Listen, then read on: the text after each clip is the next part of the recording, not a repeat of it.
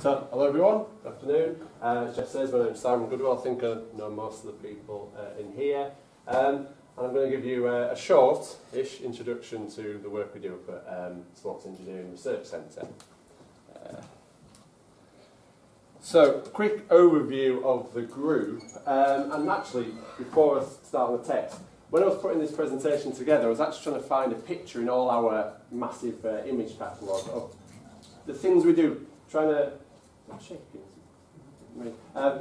find one image that encapsulated everything we do in sports engineering, and to be honest, I sort of failed because there's basically so many different things, so many areas that we work in. That is fun facts in terms of teaching, research, consultancy. But I did pull this one up because it kind of sums up a typical project. I'll talk more about specifics of projects in a minute, but we've got, I think it's Simon on the bike, looks like Simon, his twin brother, with a Connect 3D depth camera here. Camera looking at Simon as a cyclist, looking at the cross-sectional area as a profile, and also looking at the actual sort of cross-sectional area here. Just as a typical example of the kind of project we work on. We do a lot of work with British cycling, and in this, kind of not really revolutionary, but looking at trying to minimise cross-section area. If you like, a cheap replacement to a very expensive wind tunnel, where you could also do that experiment. So down the right-hand side, we're very proud of it. We are the world's largest academic research centre involved in sports engineering. We've got 19 research staff, 23 PhD students. That number's slightly inflated that we've got 4 new ones about to start, so I've included those in there as well. And then currently 80 master's students on our MSc course, which I'll talk a little bit about in a moment. It says here, internationally renowned Centre of Excellence for Research, Consultancy and Education. I'm going to talk about each of those individually. We've got really long-standing partnerships with both commercial and non-commercial partners. An example of a long-term one, I first started my PhD back in 1996, working with the International Tennis Federation, and they remain to be one of our research partners 20-odd years later, 23 years later. And I put that last line, partly as a acknowledgement to Steve Hake in terms of establishing the research group back in 1996. But what dawned on me when I was putting this together was, we established in 1996 up at the University of Sheffield, and we moved down here about 13 years ago in 2006.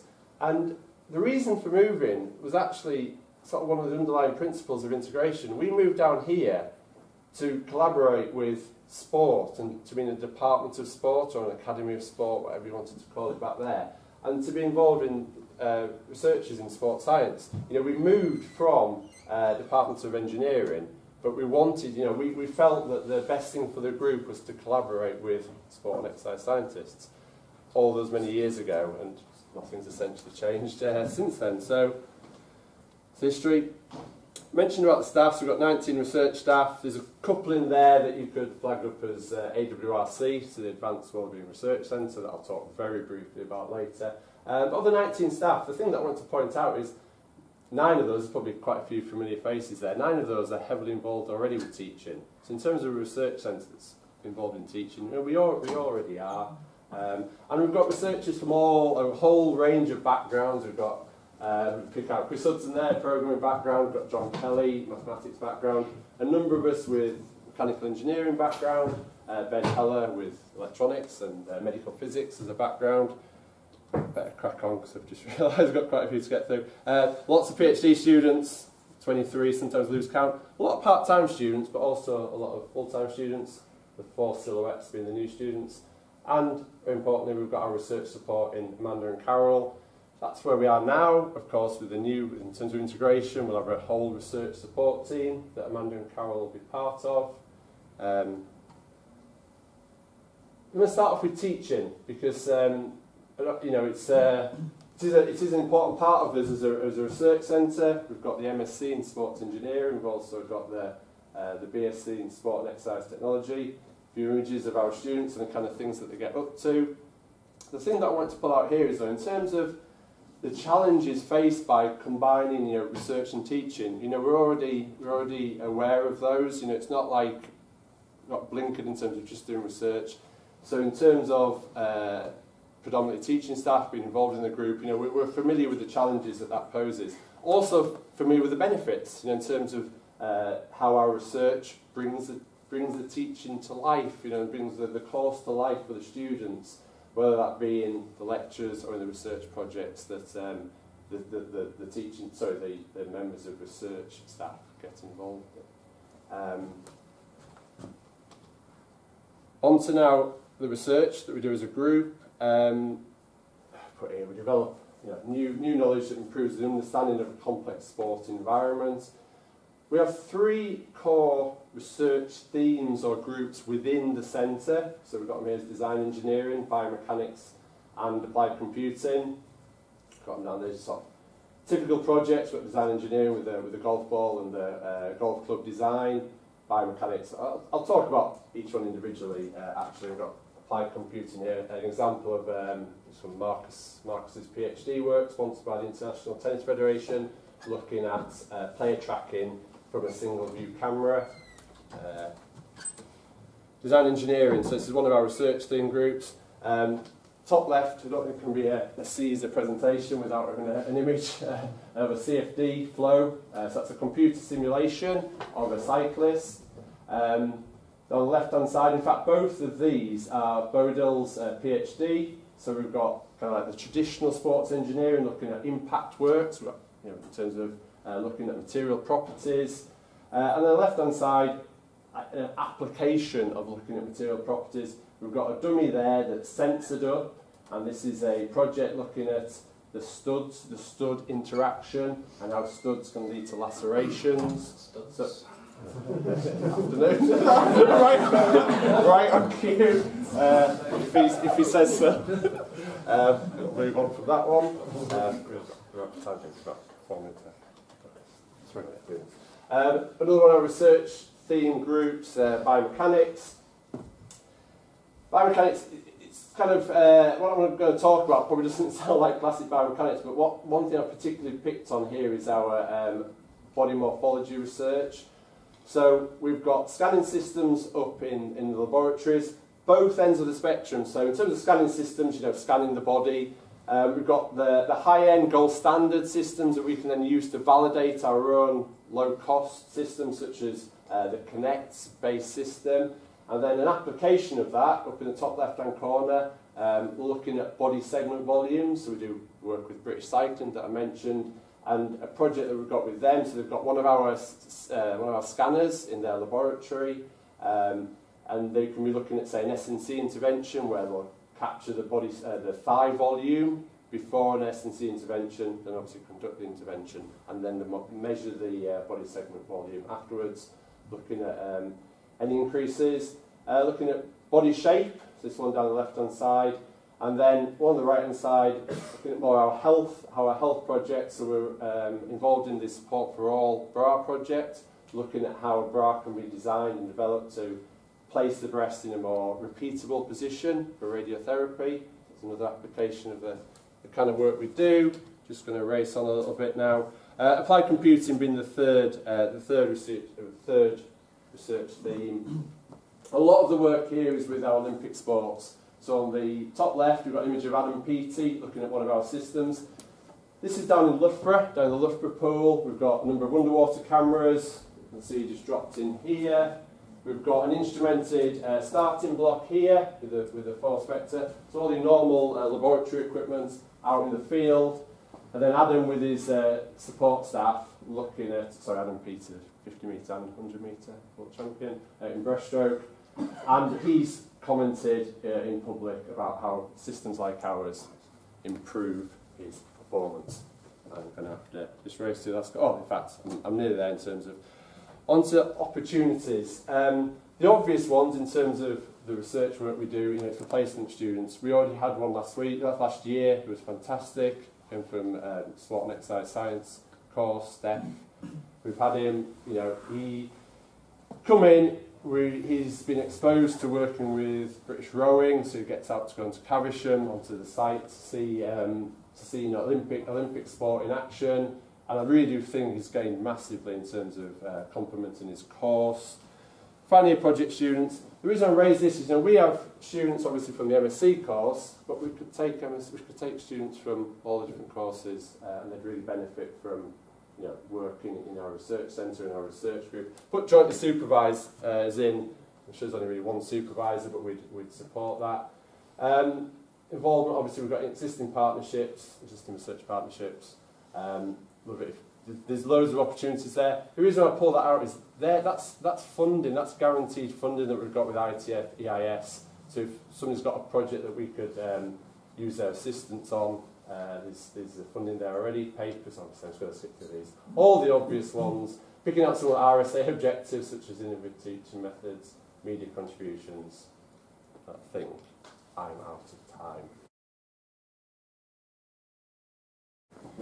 Right, well, I'm going to talk about the Physical Activity, Wellness and Public Health Research Group. So it's a little bit different because it's kind of new. And I've been interim lead of the group for about 2 weeks now, probably.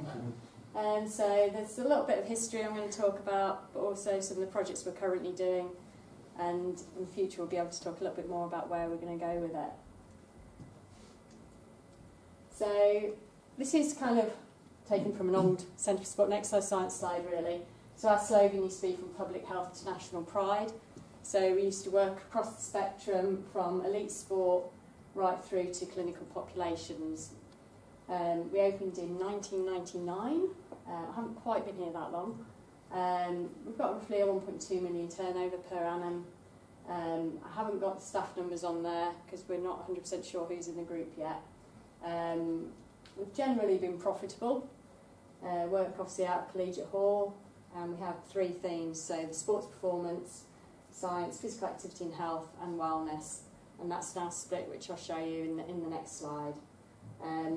We've always had quite high numbers returned to ref, and I think that's gone up even more now. I haven't had a chance to get the latest numbers in terms of what's likely to be submitted into current ref.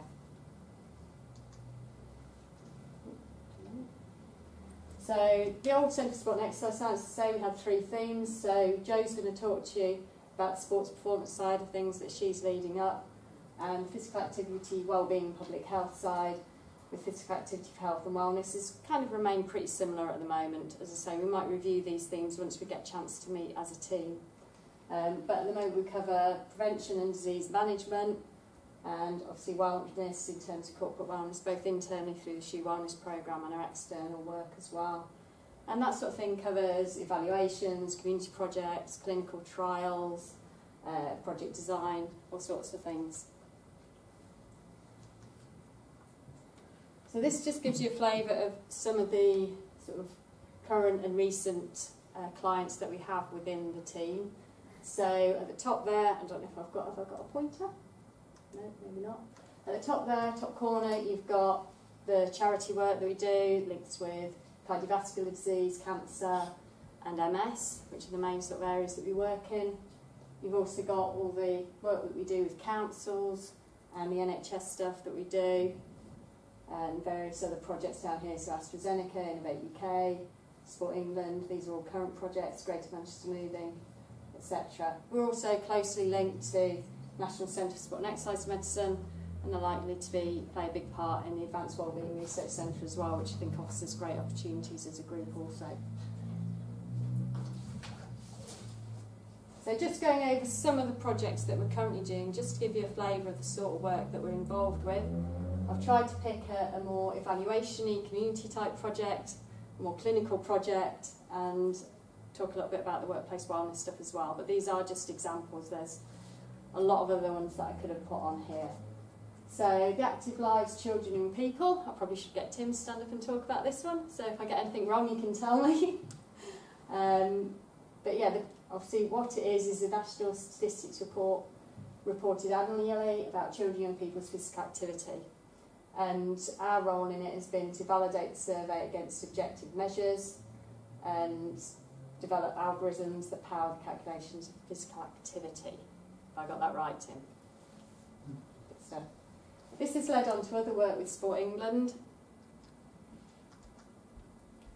So the secondary teacher training stuff that Tim's been doing.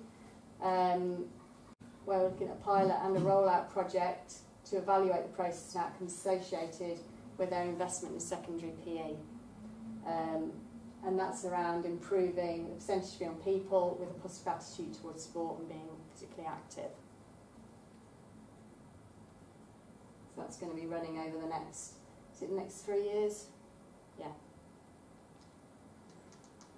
Keep going backwards. I'm not going to talk about that one, sorry. I've not got time to talk about all of them. And then workplace wellness, which obviously is something that I've been involved with a lot in the past. Internally, I'm sure you're all aware of the SHU Wellness programme that we run through the group. It's been a programme that's running since 2005, so we've seen it's well over 10,000 staff sessions that we've run since then. We've got a huge database from a research perspective of data on clinical measures that we've taken in those sessions that we're starting to publish now. But also that has led to a lot of external work. So because of the evidence that we've gathered through our internal programme, we've been able to get funding to do work externally through the NHS.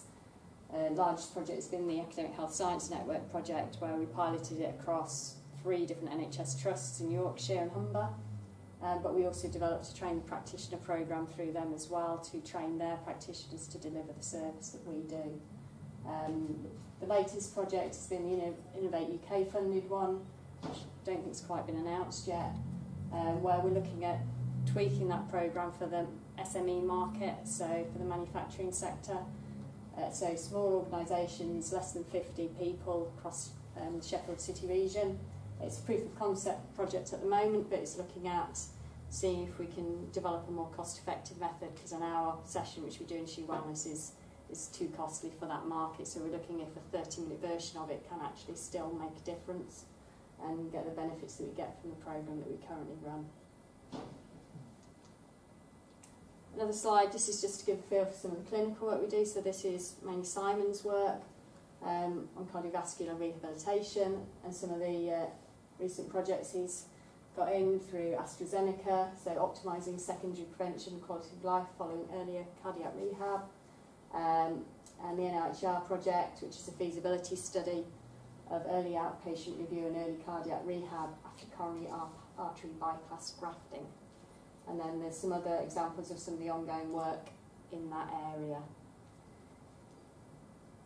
So as I say, this is just giving you a feel for it. There are other areas that we work in from a clinical perspective. I think you're all aware that we do a lot of work in cancer and also in multiple sclerosis as well. So in terms of student experience, like Simon was saying earlier, these are things we all currently do, so it's just making sure that we make the most of what we do and also that we enhance it where possible as well. So we currently have got intern opportunities for students within some of the projects that we run. We offer dissertation supervision, work experience, SHU Wellness. Most of our deliverers have come through programmes at SHU. And we also train up our casual staff, are either master's students or PhD students at SHU that deliver the SHU Wellness programme. And we also, obviously, most of our staff get involved in delivering guest lectures as well within the department. But as I say, that's something that I think we can expand on and make the most of in the future. I just wanted to remind everyone when our first team meeting is. We hope to meet as a group every 2 to 3 weeks. Following that, we're going to alternate the days, so it's going to be, I think that one's a Wednesday, and we're going to alternate it with a Monday because we have some part-time staff, so we're going to try and make sure that as many people can make at least every other one of those as possible. Right, so third, I'm really glad to say I'm not following Simon on this one like I was at the last time we did this. This is, as Anouska was explaining earlier, this is the other half of, I suppose, the old CSER. And I'm not even going to say the other half, really. It's sort of a piece of, it was a lot focused on consultancy and delivery. Now it's really exciting that we're part of being tasked with becoming a research group. So, and sort of bringing those together. So that's really nice for us to be going. So I'm not going to talk about the work that we currently do and what we have done. I'm just going to try and talk about where I think we might try to get to, and most importantly, how we build staff into this group and want people to be part of it. So I know we get the aims and people sort of go, for me, I don't see why we can't have a leading profile in sport and human performance here. We have one of the largest sport and exercise science staff group, large student cohort and MSc.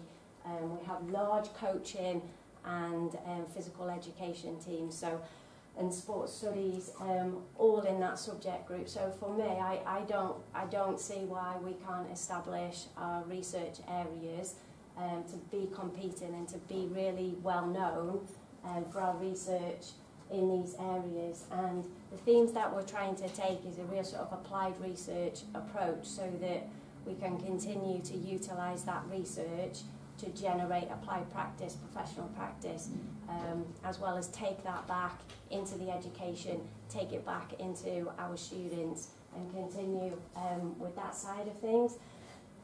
So again, I suppose that overall we will be looking to try to grow research projects that do develop streams for income generation as well, like the other groups. Hopefully, as we generate a reputation and we build that profile, then that is something that will come. Prof is with us. We're already probably sorted there in terms of what we've got for this time, but it's really important that we try to push for the next one. I think there'll be another one. John's probably thinking, oh God. But there'll be another one. And again, tying that back into the student experience and enriching that through both our research and knowledge transfer activities.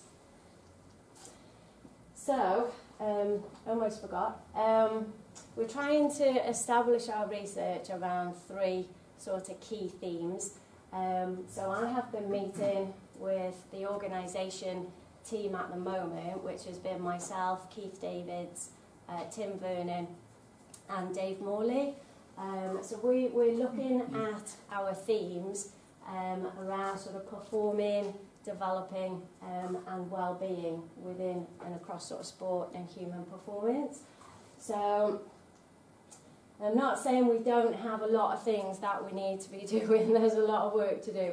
So on the academy side of things, you know, we've got to try and establish those connections, whether it, you know, student projects, the internship program, which Dave Hembrough is already well embedded in, has been leading for ages. We need to sort of continue to develop that type of work. And then obviously on the research side, you know, we need to try and develop those collaborations with the AWRC, National Centre, the work that's going on in the Psychology Research Centre. I keep getting the initials wrong, so I apologise if anyone's here from psychology, SEPSAC or something. Behaviour change anyway. But collaborating with external partners, you know, international collaboration. So, you know, when I first got here, we had a very large sort of PhD contingent and GTAs. The environment was buzzing, and I know that Jeff and the team and Amanda are really working hard to get that environment back for us, and I think we need to be, this group needs to be part of that, of course. So just very quickly then, around our performing, developing and well-being, what we tried to do initially when I was chatting with Tim and Dave and Keith, just trying to think about, okay, some of this stuff we're already doing, some of it is the things that we need to be doing, but we tried to look at key areas of research that will start to look at basically sports science performance and how that influences, how sports science influences performance. So that could be consultancy delivery, or it could be research as well, but hopefully the research informing the practice. They're not set in stone, they're just ideas. We want to theme it up because it'll help us consolidate and just bring things together. We've got great research going on all over the place, we've got good consultancy going on. We just need to bring it to one place. So developing, obviously, is sort of around the talent development, the youth work, you know, human development, positive youth development through sport or as a vehicle, skill expertise and coaching science, obviously influencing sport participation, schools and physical education. So if we can think about the skill set that we have across our academy for multidisciplinary opportunities in these areas, we think that that's probably a niche that we can offer, or certainly become experts, developing that reputation within that. Well-being, of course, is a big part, so this is maybe where we start to join sport and health together in those areas of research, performance lifestyle areas, models of health and performance. You know, what's our model for working with children and youth in sport from a multidisciplinary perspective? So these are just ideas that we've been talking about in the organisation team initially. So just sort of what next really. We've been meeting as a small team. You know, there's only 1 or 2 full-time members of the old CSES that kind of exist in this at the moment. So it just needs to grow, and we want people to come and be part of it. So what's next for us? And there will be a date on this, but we're just trying to work around the hot spots in the semester, and we're going to let things settle down for people, knowing that induction time is just a little bit busy. But we are going to hold sort of a collaborative workshop, a half-day event, and we just want people to come, talk about new ideas, talk about their research, things that they've got going on currently, current projects, where they might come and be part of the research group. So as it stands, just in the small organisation team at the moment, Professor Keith Davids, you know, we've got real sort of research development and expertise sort of as part of a sub-lead in this group. We've got Tim Vernon, who really was taking lead on the delivery side of podium performance, as it was called back then within CSES. So Tim's going to continue to coordinate work and lead in that area. And now we have Dr Joe Stone as well, who is our subject group research coordinator, to bring us together really with the Academy for coaching, PE and sports science, and then myself leading that, but obviously fitting in and around all those little areas too. So I don't see that many from the Academy here today, as in the old Academy. But hopefully word will get out and we can start to grow, and I think this could be an exciting research group for us.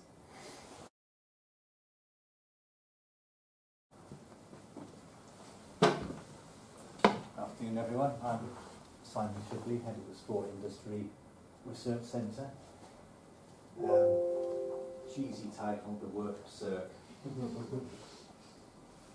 So in the next 10 minutes I'll give you a flavour of what we do. I did something similar on the away day, so I want to kind of give it a different angle really.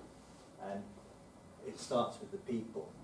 This is the latest version of the CSER organogram updated for Jane Wilson retiring and members of the leadership team taking on her staff.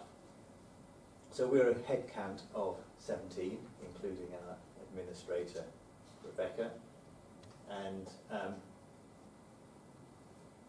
want to talk about our leadership team and the skills that we have. So I am, for my sins, an accountant. And as you'll see shortly, everything that we do is, in one way or another, related to the economics of sport, the finance of sport, or other management disciplines that are applicable to sport. And backing me up, we've got Themis here, who is an econometrician and statistician with a set of skills that you would just not find anywhere else in our field, either nationally or internationally. He's been with us 25 years now. I've got to find a way of letting him have his extra 5 days holiday. Girish, who's in the room, is a trained economist and statistician, and general all-rounder, does a lot of work in our events. Larissa Davies, PhD graduate from this institution, economist, leads on social value, social return on investment, which we think will be the next big thing, or is the next big thing. And then last but not least, Richard Coleman can't be with us today because he's up at Glen Eagles leading a team in the field evaluating the Solheim Cup. And we're ably supported by this team of people here, most of whom are either former students of mine and or graduates of this institution, many of which are first-class graduates.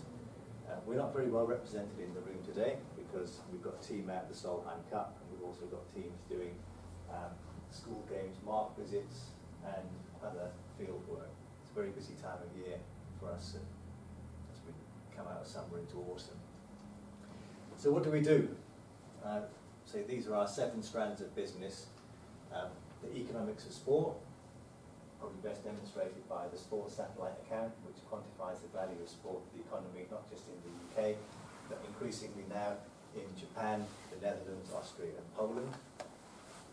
Sports participation, and I use the word sport as a shorthand for sport and physical activity because physical activity is very much where it is at the moment, particularly given the sporting future and Sport England response to that towards an active nation. We're renowned for our work on major events and festivals, and those of you at the away day earlier would have seen that we had just won the right to evaluate the World Netball Championship, the Solheim Cup, and the UCI Road World Cycling Championships, which takes place at the end of this month.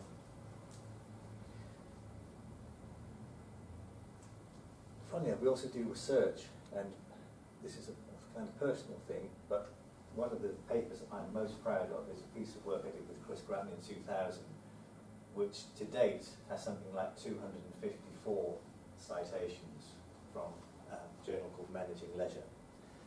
And in elite sport policy, I'm part of an international consortium of about 15 nations that take part in the so-called SPLIS project, SPLIS being Sports Policy Factors leading to international sporting success. Trips off the tongue.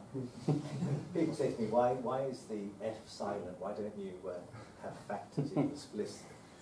And it would be an anagram of spliffs, which in the context of elite sport wouldn't be the best acronym. And there's a paper from there that we did in 2006 that has over 360 citations.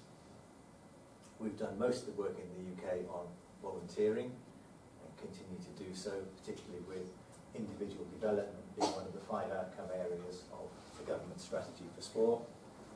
We do performance management, and that works on 2 levels. One, we provide the national benchmarking service for Sport England, looking at the efficiency, utilisation, customer satisfaction of publicly funded sport and leisure facilities, but also a lot of our work is on evaluations, which is a form of performance management in the sense to what extent has an intervention achieved its objectives. I'm not taking a call. And finally, we do social impact, social value, social return on investment, which has become really important since Sporting Future was published in 2015. And if there's a message that comes out of all of that, it's about doing work which is policy relevant. And I mean that in the sense that we are roughly £1 million a year turnover business, of which 80,000 is contributed from the last ref, and therefore 920,000 has to be found from other sources. So therefore we're kind of on a remorseless treadmill, if you like, of doing things that the outside world values and is prepared to pay for. It's not a remorseless treadmill, it's actually great fun. but sometimes it feels like it. And it is an example of how this works. This weekend, at very short notice, we put a team in the field to do surveying at Burley horse trials. You know, people wanted the weekend, there's a Solheim Cup going on, but a couple of people who were prepared to run through brick walls for us said, yeah, we'll do it. And went down, surveyed on the 4 days of the event, and did a pretty successful job. And this is where it becomes fun.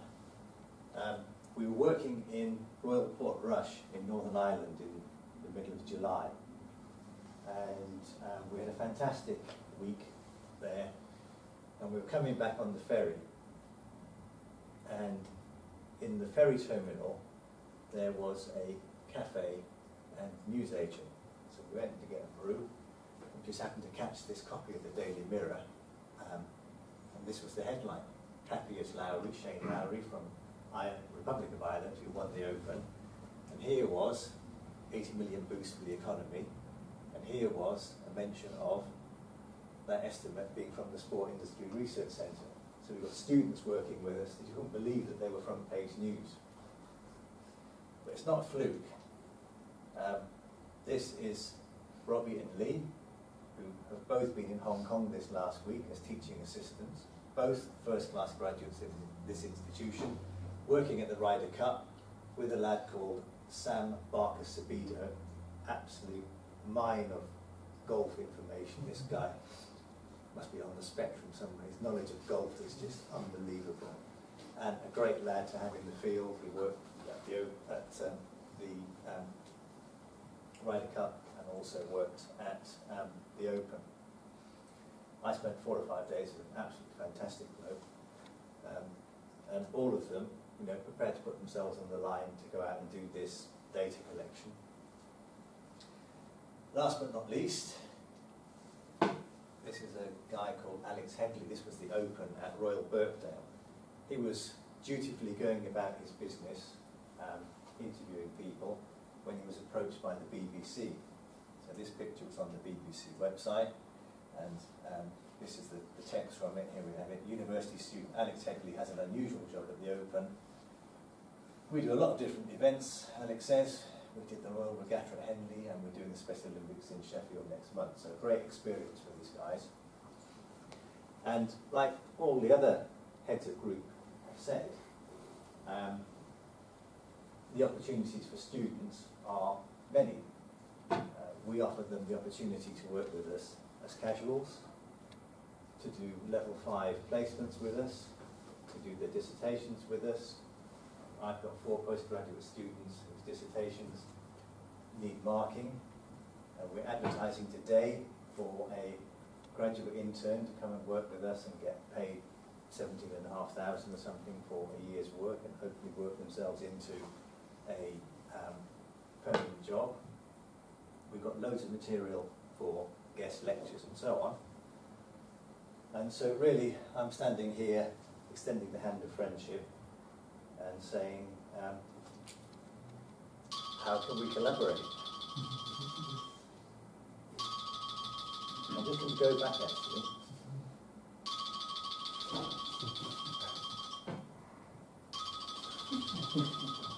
Maybe I'm getting the call. Turn that off. Or I've lost my touch. Give to a sport engineer. I want to go back and just say, this is how I position our work. This is like a cube of funded, not funded, not impactful, impactful, fundable and non-fundable. Funded are the people prepared to pay for it. Fundable, it's at least 2-star, or 3-star or above in the ref. And impactful, it makes a difference. And that's where we are. And I make no apology whatsoever for being elitist like that and having those sorts of aspirations.